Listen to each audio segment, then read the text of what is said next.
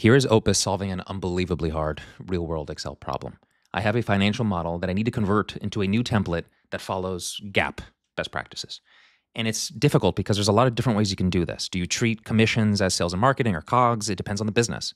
So Opus has the sort of intelligence required to go through the sheet and ask me the right questions. It asked me how we should break down different line items and if it should classify each of them. I said, yeah, go for it. And then asked me a couple more questions.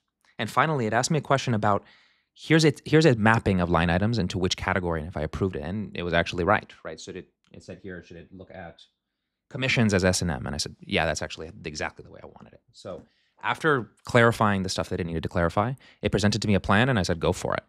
And here we'll watch Opus fill in a huge 3-statement model as it converts it using all natural Excel formulas.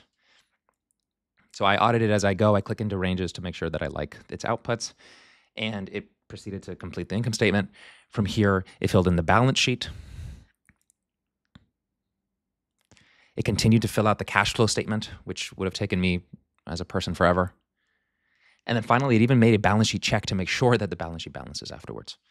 This is Opus solving a task that for Sonnet which was the previous SOTA, extremely difficult, if not impossible.